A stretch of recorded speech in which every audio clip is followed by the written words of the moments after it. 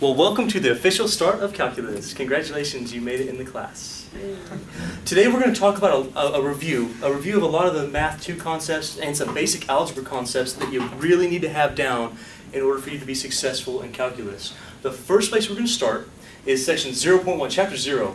We're going to talk about lines, just basic lines. We're going to go through some families of curves. We'll get into some trig functions, your favorite, right? And then we'll continue calculus. So.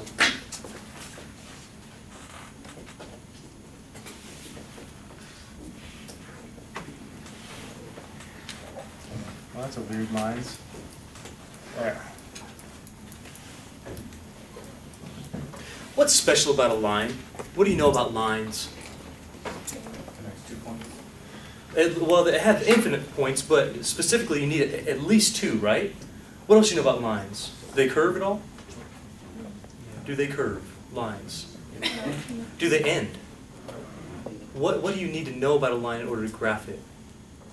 You need 2 points long. You need 2 points, or you need 1 point, and specifically one other thing. You gotta have slope. Lines have slope. They're straight. They don't end. They have slope. In fact, the slope is what we're going to talk about for the first part of today. The slope is pretty much how a line rises or falls. Now, you might have been walked through this a long time ago. We're going to go really quickly through how to find the slope of a line, and we're going to invent the formula ourselves. So let's take a generic line. And we'll pick 2 random points on it. We're not going to be specific on it because in order to create a formula, you can't really say something specific like any particular point. We need to work for all points. Can you tell me, if I've got 2 points, how can I make a distinction between these? What does every point have? Coordinates. What are the coordinates? Somewhere over here, what are the coordinates generally for a point? X1. XY. Okay, so we know that any point that we draw is going to have the coordinates xy. This one will, and this one will. But the problem is we need some way to tell a difference between those 2 points. How are we going to do it? What do you think? With some numbers. What are those? What numbers? 1 and 2. Are they going to go on top of our x or below our x? In place. Where now? If I put them up here, we're talking about x to the first power. So we're going to put an x1 and an x2, a y1 and a y2, saying that this is our first point and our second point, whatever those points may be. We can't use real numbers because then it wouldn't work in general for any 2 points. Can you tell me along the x-axis, how far is this? 1? 1. X2 minus X1. If this is the point x1, y1, how far is that? Yeah, it's x1 for sure. How far is this point? Yeah, are you guys with me on this? Nudge your head if you're all right so far. If you're not, you go like this. Are we okay or no? All right. If this was like the point 3, 5, to get to 3, 5, you'd go over 3 and up 5, right? So then this would be 3. This is not 3, 5, it's x1, y1. So we're going over x1. How far are we going up? Good. And here? Now, when we talk about slope, typically a long time ago when you were first introduced to slope, the teacher probably said, yeah, it's how your line rises or falls. But then they also said, slope is defined as what over what? Rise. Let's go ahead, let's try to identify what our rise is and what our run is. What would you say would be our rise? This way? This way. So if we find the difference between those 2 numbers over there, we're going to find the rise for our line. What is the difference between those 2 numbers over there? How do you find the difference, this distance here? Sure, yeah, if this was 10 and this was 3, the distance between them would be what? Yeah, you'd subtract them, right? You do 10 minus 3. So here we're going to go, well, it's not 10 and 3. It's y2 and y1, so our rise we're going to call y2 minus y1. Can we do the same thing with the run? How far is our run? What's that distance represented as?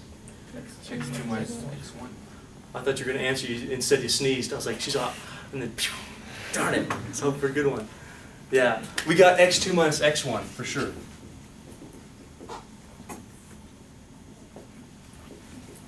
Does that look familiar? Yeah, if we use the letter instead of the word slope, what letter am I talking about here? If we use M instead of slope, we got our formula.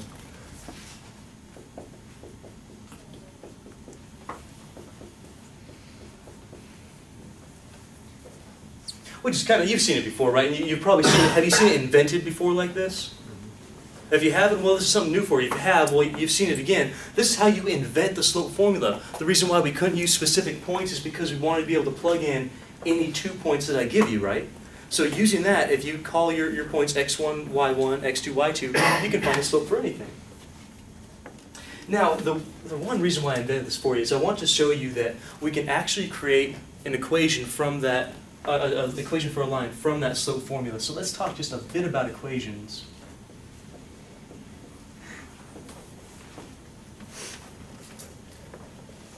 What we're going to do is we're going to manipulate that formula by fixing one point. We're going to be able to get the formula for a line. So here's what we're going to work with.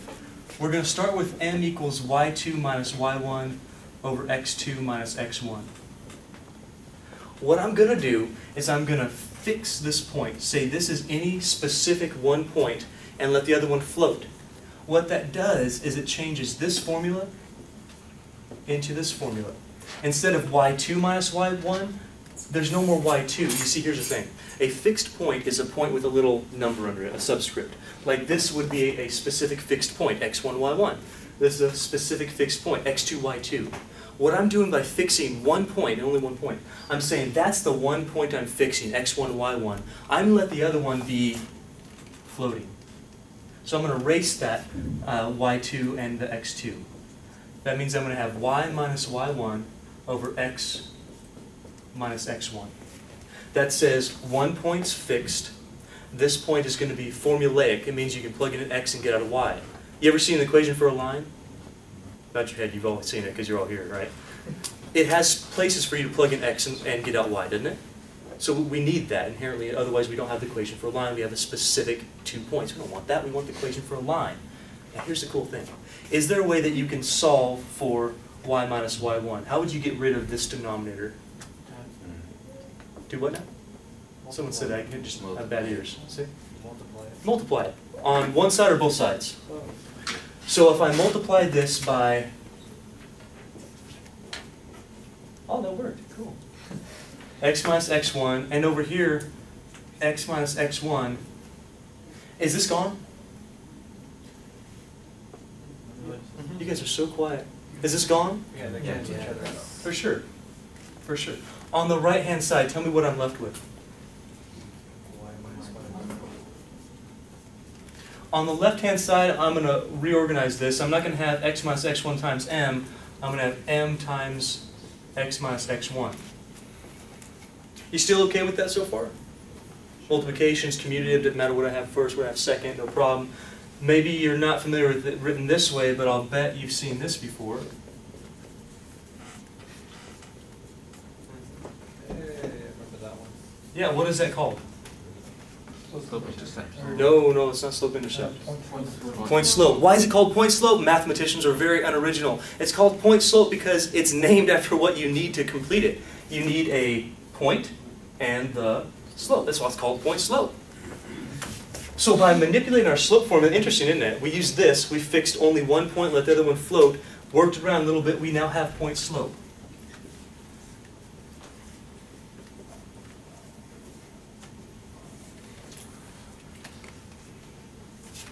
Pretty useful stuff. Shall we do an example? Would you like to see something that we can use this stuff with? I think you've seen it before. This should be reviewed for you. But let's go ahead. Let's see if we can first get the cobwebs out of your head, because I know you weren't doing math over Christmas break, were you? Or holiday break, whatever you're doing. Were you doing math? Percentages. I was redoing this class to make it extra super special for you. You should feel honored. But let's go ahead and try to find the equation of the line that passes through these 2 points. We'll get the cobwebs over our head. We'll try to use the slope formula and then use point slope. Oh, what points? So find the equation.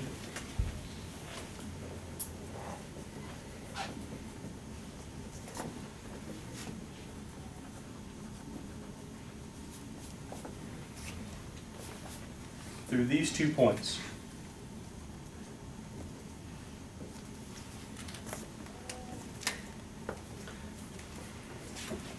Whenever your teacher taught you how to find the equation of a line, they taught you you absolutely have to have two things. You have to have one, what? You have to have 1 point, very good. And somebody else, you also have to know the, got to know the slope, or be able to find the slope. Firstly, do we have a point? Actually, we have two of them. We're set, right? Do we have a slope? Is it given to you right now? No. Can you find it? Yeah. Go ahead and find it. By the way, I usually do this. I'll walk around the room. If you need help at this point, let me know, because now would be a good time for me to help you. What I want you to do right now is find the slope. If you don't remember how to find the slope, you assign x1, y1 to 1 point, x2, y2 to 1 point, and plug it in that formula. Okay, go ahead and try that right now.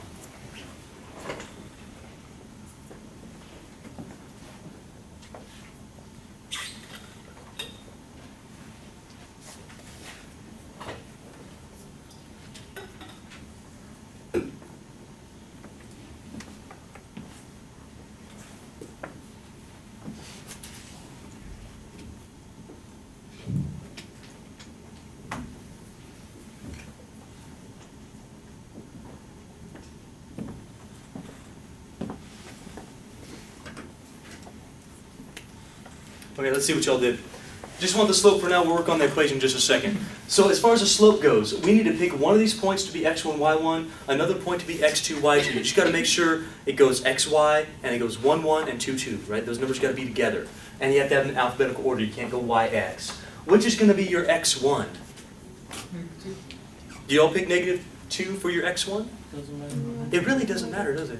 I could pick this one as x1, but then that would have to be y1. So once you pick one letter, the rest of them have to fall into place. Now typically people just want to make it easy, and they put this one, x1, y1, x2, and y2, which I'm guessing most of you did that one. The other way, you're going to get the same exact slope. It's just if you had a negative or a sign, it's going to be in the opposite spot. Not a big deal. Let's go ahead and plug this in. We have y2 minus y1. What am I going to write down if I'm supposed to do y2 minus y1 right now?